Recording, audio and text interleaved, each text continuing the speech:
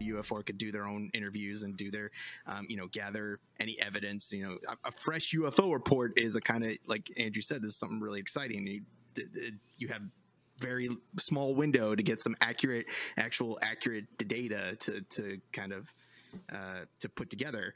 And so on their way to meet with them, the family was actually caught and approached by either Frank Pangalo or or a representative of his who were with Channel 7 News at the time. And they caught them at the town of Wudina. And the Channel 7 apparently they went ahead and offered the family $5,000, like right then and there, for an exclusive interview that would appear on the program at the time, which was called Hinch at 7, which was a popular evening news program. This is literally like hours after they had seen this, right? So like they wanted the exclusive story so they could put it on the news like that night.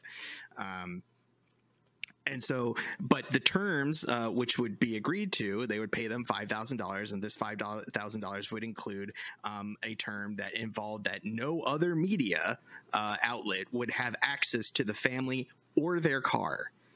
So everything was going to be kept off.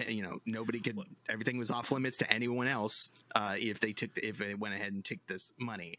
And $5,000 doesn't seem like a lot of money, in my opinion, for exclusivity. Yeah. But honestly, though, for like, I was like, nowadays you would not get $5,000 at all.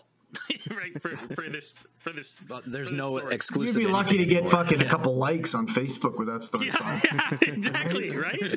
So it's like, to me, I was like, by that standard, I was like, yes, but I was like, at the same time, I get it, because you're like, we want this on Channel 7, right? This you're gonna get a pinch of Hinch on 7, and you're gonna see this, right? And nowhere else. Right, this is the exclusive, so I can understand from that perspective of like these, channels, because like, fuck, you turn on the news now, it's all the same shit. It doesn't matter if you just like the host, right? Which host? But this is like, you have these fucking compelling stories that they have the exclusive. No one else talks about it, and they're not allowed to talk about it. So I can see that. And $5,000. It's funny you said that you didn't think that was a lot. I was like, fuck, I would have jumped at that offer too. Fuck, $5,000. Yeah. Well, then, you probably should have been a little bit more patient and waited, because Pangalo later reported that another news outlet had sent a representative that was right behind him for the Mike Willesee show, who's a famous news. He's a hack news anchor. And they said they would have paid $20,000 for the story. So if the family would have just waited like a couple more hours and met with that representative, they could have gotten. It's easy to say that after, though. Yeah. Right? You can be like, I would have given it $20,000. And I guarantee you that's the it was out of spite, right? Oh, what, you signed a thing? Well, we were gonna offer. No. That's what Pangalo said, though. That's Pangalo, the guy who offered them the $5,000. He reported that. He said that they were gonna be. I mean, he wouldn't be mad about it. He'd be like, ha. Well, that's the other thing too, is he's probably bragging about it, being like, "Oh, we got such a good deal." We got trying to justify it to his producers. Be like, "Well, listen, somebody else would have paid 20 for this. I got it for 5. All right." So, a mere 36 hours after this event had happened, the whole family was interviewed on the evening news, and the UFO Research Australia kind of got put out. Now they continued and tried to pursue the Knowles family to get like a sit down interview, and they went as far as trying to actually to get with the family members and get the story of their experience, and conducting interviews in between them being having sit down interviews with the Channel 7 news studios in Adelaide. Now because of the time frame because of the time frame that they had, like the families were in and out with these interviews like all day, apparently, and it was really exhausting experience, having to recount this traumatic experience over and over and over again. The UFO investigators, unfortunately, were unable to get actual sit-down interviews. It was pretty much them just talking to each of the family members, like in between them going in and out of like interview rooms at the Channel 7 studios.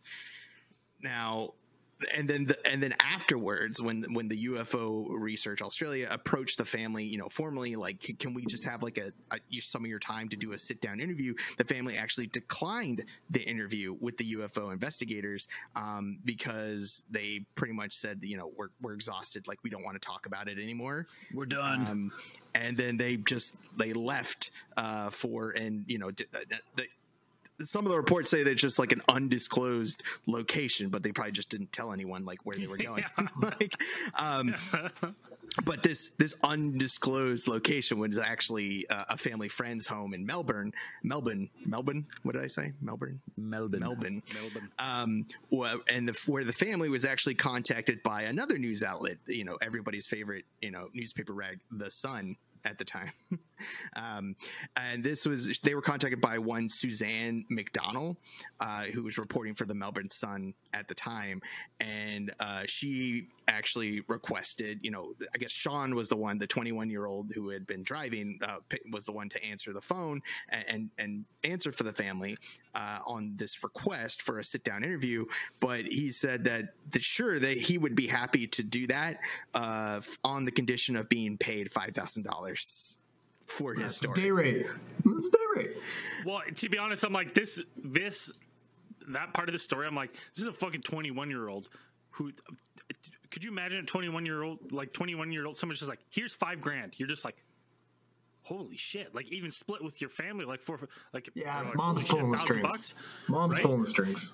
But then you're like, you get another story. You're like, yeah, I'll do it for $5,000 again. That's what they paid me last time to do it. Like, this seems like a 21-year-old's response of being like, yeah, right, $5,000. Well, yeah, but if he's like, yeah, I'll do it for $5,000, they say no, and be like, okay, I'll take fucking $12. Just whatever I can, doesn't matter. You got some extra. He probably thought, because of how quick people were kind of pursuing the story, that this was going to be a regular getting paid. So I could see him being like hardballing, like, yeah, $5,000. No, I'm not doing it. Thinking that another call was coming. Yeah, and the story appeared in a number of newspapers and a number of news programs and stuff like that. It actually it got out, and it was reported. It kind of flew all over the place within the next couple days. Like, family reports being attacked by UFO headlines. Like, makes for good, column UFO headlines. Attack. Yeah. The Sun declined to pay them $5,000. They declined the interview. They said no. Well, no, then. And so you might think that, okay, maybe this family, it's just them. Apparently at the beginning, you're like, it's just them, as we told you, like, it's, maybe that other car that they almost swerved into that had been pulling a caravan down the opposite lane. Somebody would be able to find them. Nobody's been able to find them. Nobody knows who they are. But apparently there was a truck driver who was later identified as Graham Henley, who was driving along that same stretch of road. And they estimated like the distance like between him and the Knowles family is probably, he was about 10 to 15 kilometers ahead of them. And he actually reported when people tried to suss out like exactly what was going on, because I think he actually was with them, like he met with the family, or he kind of pulled into the same roadhouse as the family, like just a little bit before they did, and saw them being distraught about what they had seen.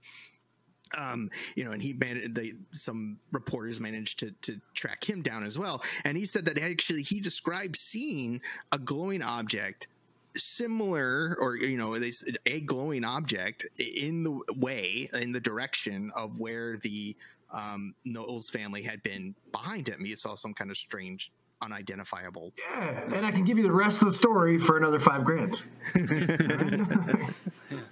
Or are they charging $2,500? So yeah, this is a case of you're not really sure. Like, you have an entire family in the car. Something happens. They see some type of light. Now you have things that could possibly, like, your first go-tos as a skeptic, you're going to be like, well, maybe it was, it was a light. Like, maybe it was just like a car headlight coming in an opposite direction. And then you could add another car, like, just pulled up behind them and they started going. And they you're tired. It's 13 hours. They've been driving constantly on the road. Early morning hours. And I would buy into all those as easily explanations for the situation if there wasn't already a fucking light possible UFO thing plaguing this fucking area for like the last 100 years.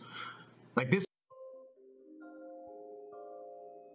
Hey guys, thanks for watching. I know it's annoying to watch these broken up in 10-minute segments, but here's the next one over here. Or if you want to watch the whole thing uncut and after hours, just click this link to our website and give us a donation. You get full access to it on Patreon. Anyways, thanks guys. Enjoy the next video.